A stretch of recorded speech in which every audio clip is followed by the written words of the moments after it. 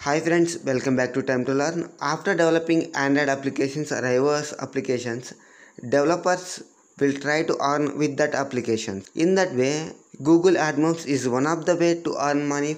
Okay, let's start our tutorial. In this video, I will demonstrate the banner ad.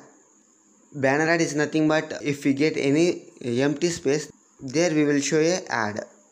So that type of ads are banner ads. In this video we will see how to implement that type of ads.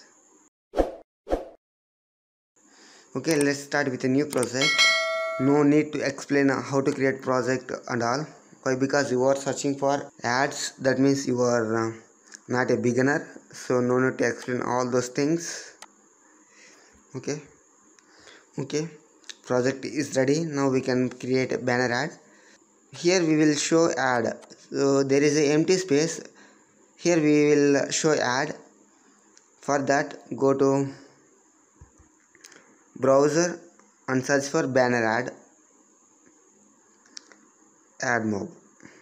You can observe the first link, banner ads. So open that link. There you can find the entire documentation.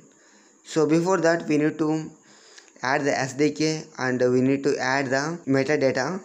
For that, click on get started.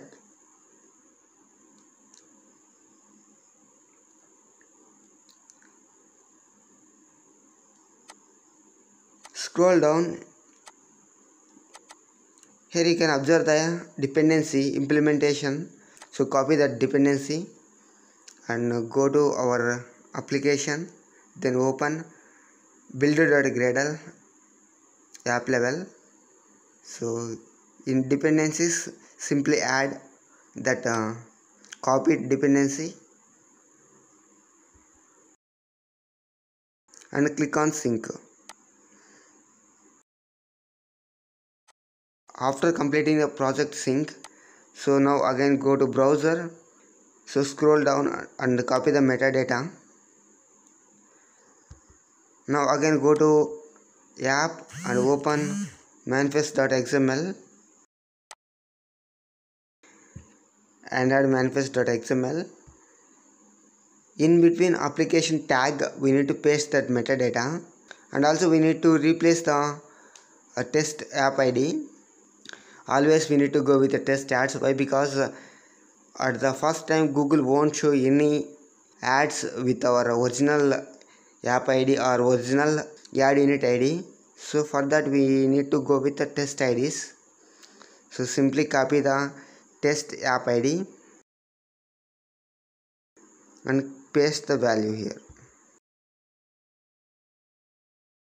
And also add internet permissions. So like add internet permission and then add access network state and also add access Wi-Fi state. Okay,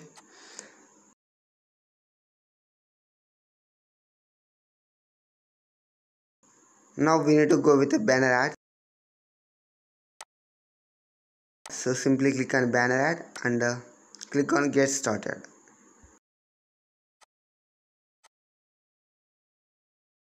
Now scroll down, copy the XML code for banner ad design.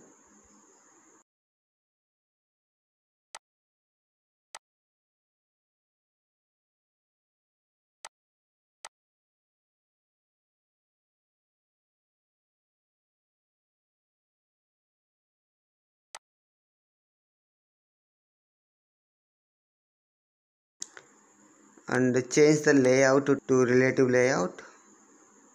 Okay,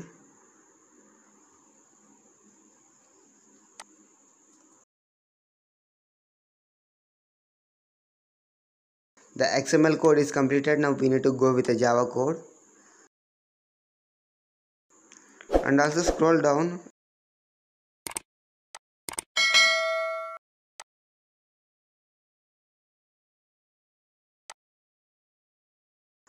Now initialize that ad view. So go to Java and initialize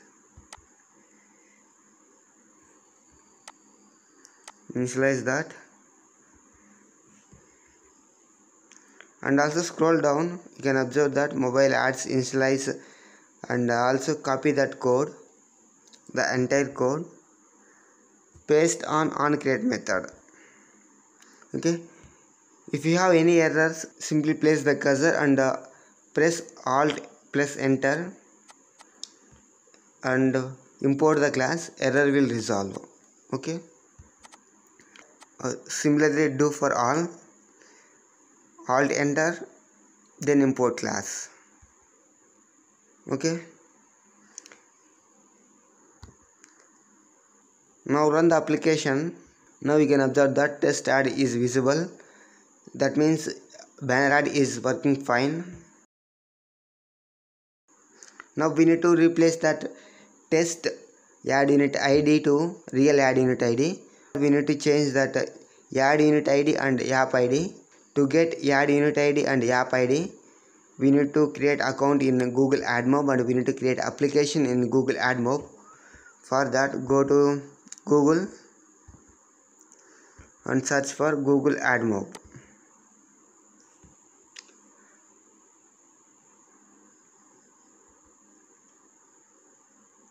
There you can observe the first link, mobile app monetization. So open that first link.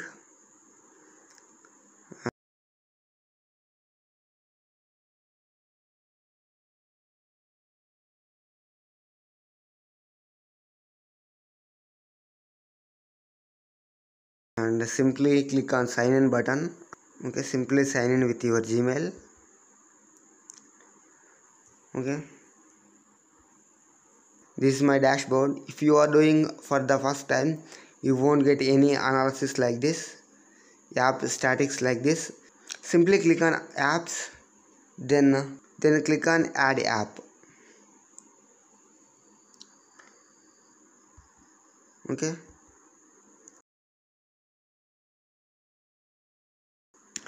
now select the platform. Platform means whether it is iOS application or it Android application, and also select whether the app is published in Play Store or not. I'm selecting Android and the application is not published in Play Store. Simply click on continue. Now give the application name. I will give as a quiz app. Quiz app, and then simply click on add app.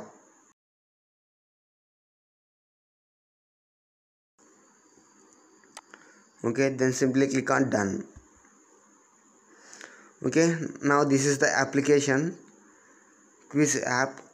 Here we need to create our ad units. So for that, click on add unit. So now select banner ad. Simply click on banner ad and give name for that.